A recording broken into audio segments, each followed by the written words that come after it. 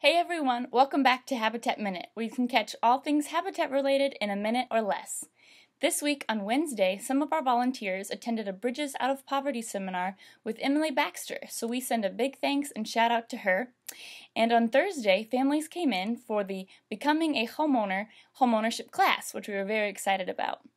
On Saturday, Donna has prepared our first ever 6-month money management seminar where families will be partnered up one-on-one with budget partners, so we are excited for that tomorrow too.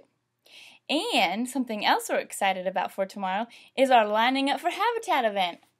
It should be a great time at SWRCA from 7 to 10 p.m. All are welcome to attend, whether you've line danced before or not.